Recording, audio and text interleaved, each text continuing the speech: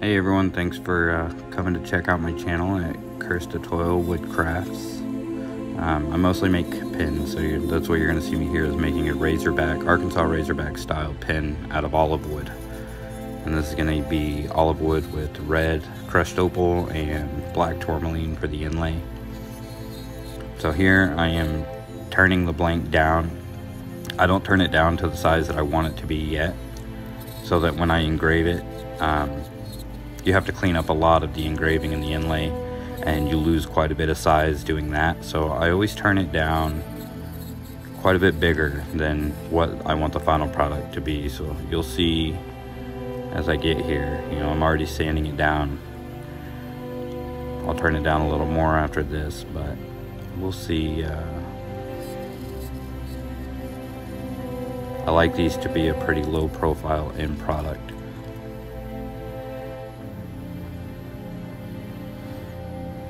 And as soon as I get done, you get a lot of heat from sanding and doing that. So I always hit the blanks with denatured alcohol before I engrave them, just to clean them up. So here you can see there's a few little superficial cracks. These are just wood grain cracks. They're not from turning or anything. They were there before I started. So I point those out because I like to clean them up. And before I even start engraving or carving, I'll inlay these cracks with some fine opal or some other inlay material. Here I'm using the red opal and a thin CA glue to fix it in place. And right there you'll see that I've got a Kawasaki Dremel, well, it's Kawasaki rotary tool. And this is where people want a lot of information on what I'm doing here. So if you'll notice, I'm carving these with a diamond blade. And you're right to think that you don't carve wood with a diamond blade, but I do it with that because the diamond blade doesn't cut very well, and the result of that is you actually get a tremendous level of control, and you really have to be intentional on where you're going. So it gives you a lot of control. It allows me to get through the grain differences, because each grain line is a little different density than the rest of it. So if you're not careful, it will make all your lines jarry and have these little jerk lines in them. So I do these initial lines with the diamond blade. It's a 1-inch diamond blade. They're really cheap to get, but because they cut so poorly, you can see that it actually burns a line in underneath the engraving. This is actually really good, so that if you have different types of inlay material, a back plane of black is usually pretty handy. But I cleaned some of that up too, so it doesn't all land through here. But just look at the grain pattern on that Olivewood. Isn't that beautiful? Now, one thing I want to point out here that I'm doing is when I'm engraving like this, I'm wearing the glove there on my right hand, and that's because that rotary tool is exhausting right on my hands through those little cracks. And after about 2 minutes or so, it'll get so hot it will eventually blister your hands. And so I started using a glove, and that fixed that problem. I tried to hold it like a pencil, but if you'll watch my fingers, I have to be touching both of my hands together, whether it's just 2 pinkies touching each other or my ring fingers. But if you look in every position that I'm carving, I stabilize my hands against each other so that I can carve, right? So you can see right there, I'm trying to find a good position here, because you do have to do the carving with both hands, so each hand is moving to get these lines in there.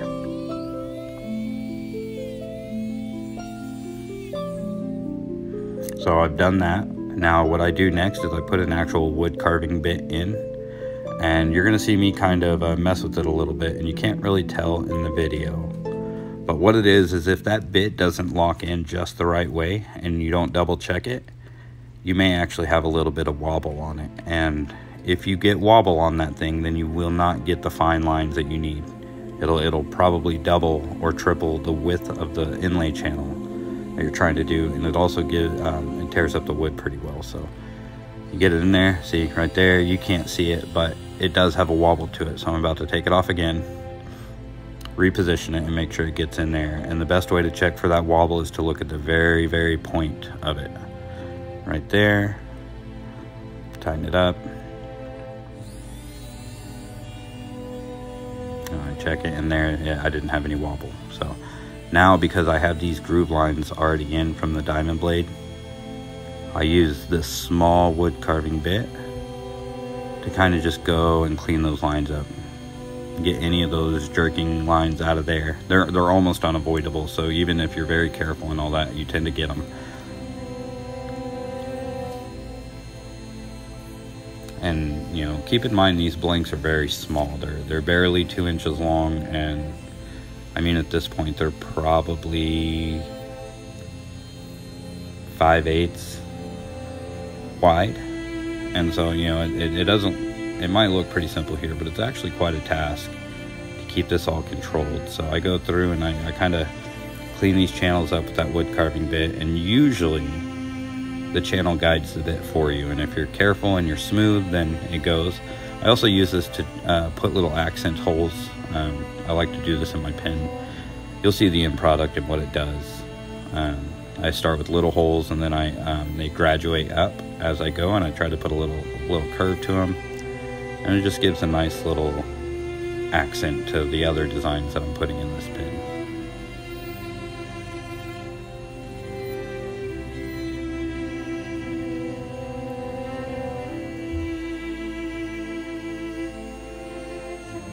Do the same thing on the next one, and what's coming up in a second is you're going to see the inlay. And like I said before, we're inlaying with crushed black tourmaline for the black color, and red bellow opal for the red. And once that's cast, that lands right at this nice somewhere between crimson and red color, which I think is a very good match for the Razorback, the Arkansas Razorback's theme. This pen is actually a gift that I'm making for my next door neighbor. And you can see I'm just kind of making sure all the lines are clean, and if there's, you know, little jerk lines here and there, I put a little extra effort and I go a little slower here so that I can get those lines cleaned up. You do not want to go fast in this part. And like I said, this whole process is about 2 hours long, so it's you know, you want to be careful and you want to take your time. And right about now is when that rotary tool would be so hot that you'd have to take breaks and set it down and let it cool off, but just so you could touch it. But I found with this leather glove, I can hold that thing and I can go for quite a long time without it causing any kind of problems. And the tool itself doesn't seem to be sustaining any kind of damage or anything from getting that hot. It's just, I don't think you're supposed to hold it in the position that I'm holding it, so you do have to make sure you're not covering all of the vents, otherwise you'll overheat it and burn it out. But this Kawasaki, I can't even find these anymore, but this is a fantastic variable speed rotary tool. If you can find one, it's a 1 amp Kawasaki. It's fantastic. I'm not being sponsored or anything by them, though if they would sponsor me and send me a new one, that would be fantastic. But you can see I've only got like 100 followers. That's not going to happen. So you can see here, there's a couple times I'm balancing my hand against the blank and not against my, see there, it's against my fingers. Every time I try to do it without stabilizing my hands together, I end up making mistakes. So I would say if you're going to try this, just make sure your hand positions are stabilized to one another and not other stuff, because it just doesn't work out as well that way. At least for me, that's how it works. So even if I have to touch my pinkies, or a pinky to a thumb, or a ring finger to a middle finger, just some sort of stable together. But you can see these designs now, and I always go with like a sort of tribal type of design. This is my black tourmaline. And with tourmaline, keep in mind it's a natural stone, so it does have other things that aren't solid black in it that are just part of like a matrix, or you know, some extra stuff that's maybe not the solid black that tourmaline shows in like pictures and stuff. But you can't really tell. This actually came out really well. So I'm doing all these accent dots. I'm covering them. I do everything that I can in one color at the top surface of the blank, and then I put some thin CA in there. Let it keep going. I go as far as I can before I cure it, because I don't, if you cure too many times too often, you'll actually fill your other channels with CA, and then you won't have any room to inlay them. You can see that every time you see me pull off, that's me curing it. And I cure it off the other direction because I keep my glue right there. If I cure it right here, I'll blow my inlay around, and some of that activator may land on the nozzle of my glue, and then it will plug my glue up on the next turn. So I try not to do that. I'm trying to get some of the inlay out that fell into some of the channels there. So I go through and get all the black dots in, get those filled. I'm gonna go and do the black here. Ideally, you want to do all of the color that you're gonna do for both pieces in the same setting. You don't want to finish one blank completely and then go back to another color that you've already been using previously. You'll end up mixing, inadvertently getting some contamination of colors between one another if you're not careful. So like this one, I'm doing all the black first, and then when I get done, I'll do any cleanup that I need to do, and then I'm going to do all the red after that.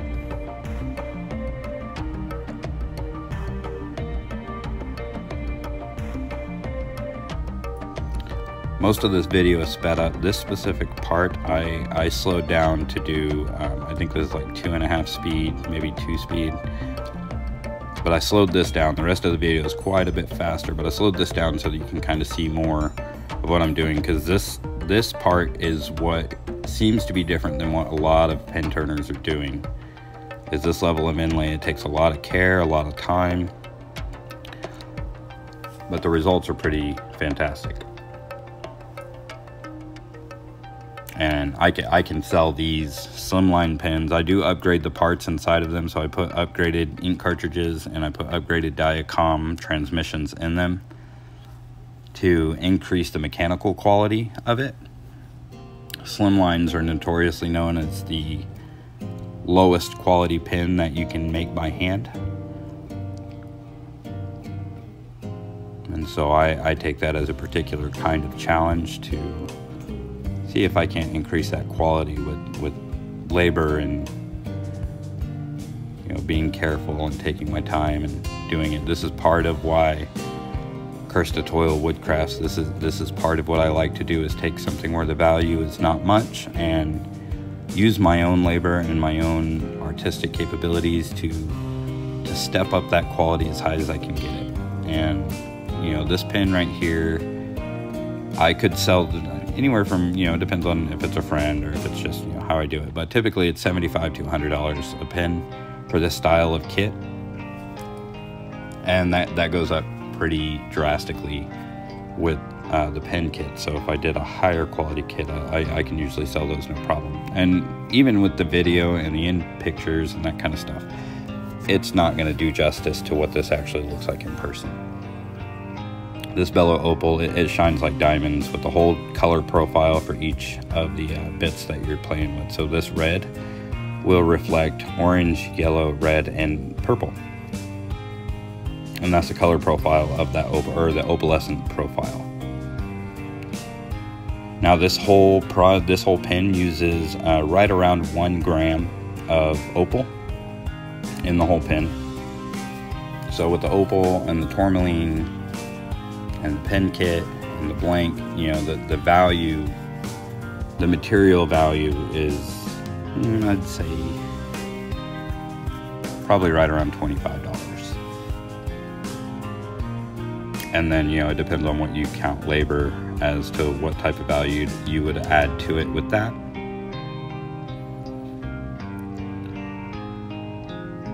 But if I do add labor to it, I am still selling these at a loss, because the amount of time I'm putting in there is, I try to say that you should really pay yourself anywhere from $15 to $30 an hour, depending on what you're doing. If this is 2 hours, then at $15 an hour, that's an additional $30. Now we're sitting at $55 just to build it. And now here I'm mixing tourmaline and the red opal, so that I can have a black and red mix for a larger inlay channel. And this bit right here actually did not go as planned. That channel ended up a lot wider than I wanted it to be, and that was the one part of this pen where my fingers were not touching each other when I was trying to fix the grooves and stuff. So it wound up wobbling and widening that channel more than I wanted it to. So rather than it just being solid pitch black, I figured I would do a little mix here and just have one little accent strike through the pin that is black and red together. And you'll see what that looks like at the end of it, but you can see that kind of mix there. Forgive me for not showing the pin directly in the center of the screen. This is a new shop setup since I recently moved. So I will be refining that as we do more videos. So now I've got all that in there. The first thing I want to do, I want to knock off the hard edges with some 150 grit sandpaper. And now I'm using my tool to get that back down to the wood size. You can get quite a bit of tear out if you're not careful, and you'll have to redo a lot of this. The tricky part of these pins is that to get a good finish with this kind of inlay, you kind of have to go back and forth and do stuff over and over and over again.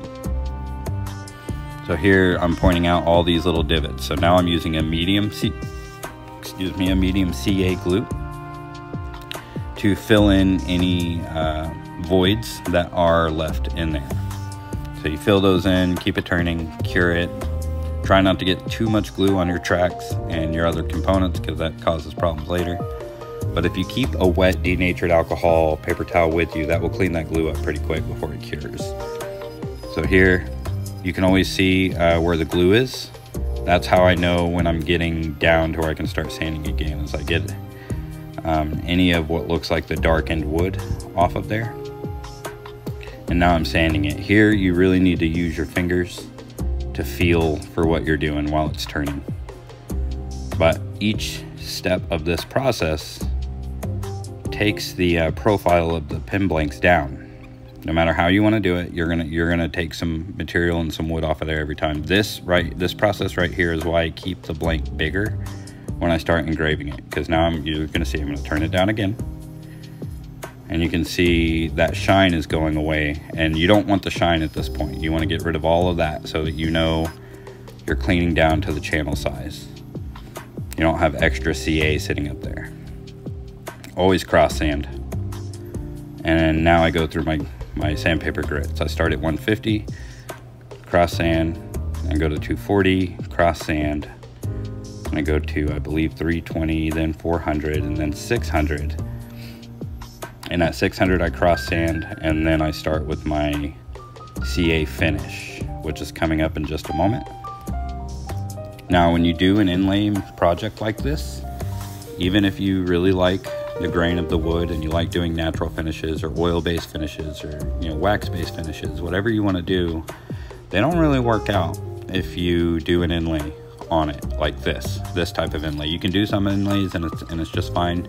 But really, for this to come out the way that is the most beautiful, the most impressive to see and to hold, it needs to be a mirror glass finish on this pin, and that takes quite a bit of work.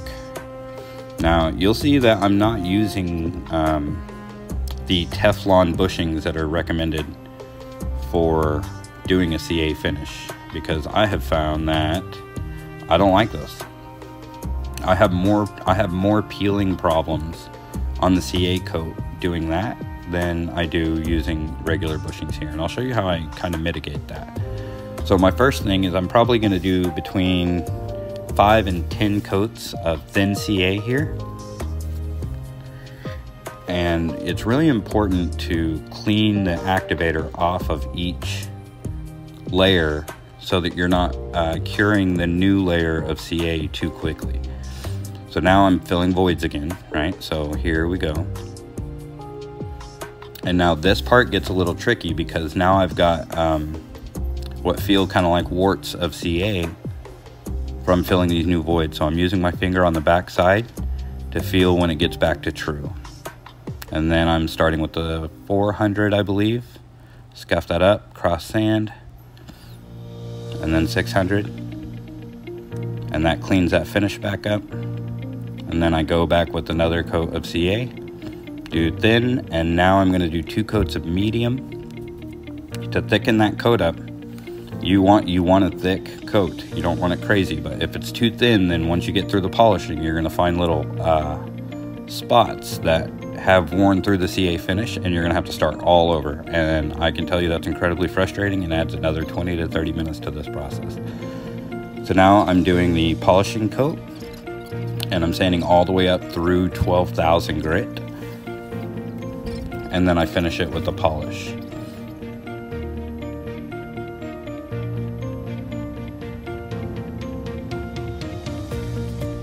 I just use that little measuring cup with some ice cold water. I've been experimenting with seeing if like a distilled water or soda water or different types of essentially fluids give me different results, but that's just my own experimenting. Now here I am doing my final polish, and I am using Meguiar's Ultimate Automotive Compound. I have better luck and better results with this than anything that I can find. And people tell me all sorts of other stuff that I should try and use, and they can do that. Right there, I'm using this point, right? And I'm just scoring the CA so that when I pull it off, it's got a break point. And then I have never had this break into the pin. And there you can see my bits. It's like a, you know, I can catch a reflection in there. You can see that it's a beautiful finish right there. I apologize that we're not centered on the screen, but I'll get better at that. And here's the end product right here. And this is a beautiful pen. Thank you all for watching my channel and watching me make this pen. It was a lot of fun to make, and I just hope that you'll follow along for other pens as I start cranking them out again. Thanks everyone. God bless you.